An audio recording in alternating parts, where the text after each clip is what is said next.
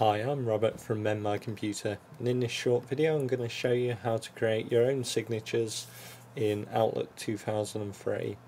Right, first of all, Tools, Options, Mail Format tab, and then you've got your Signatures button here. As you can see, I've got some that I've already created from this list here. If I want to create a new signature, fairly straightforward, the New button, type a name for this signature, so in this case just Test.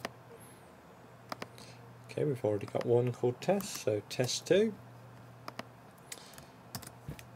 Type in what you want.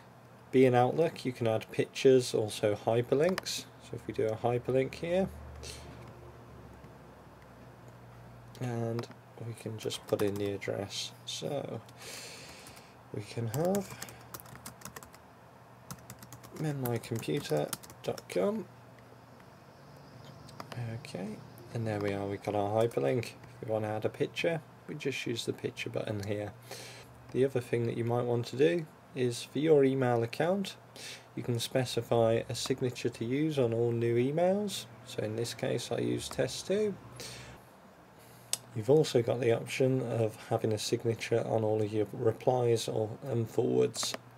I wouldn't recommend this because if you have a long-winded conversation with somebody, a lot of back and forth, then you're going to have countless copies of your own signature appearing time and time again in the email.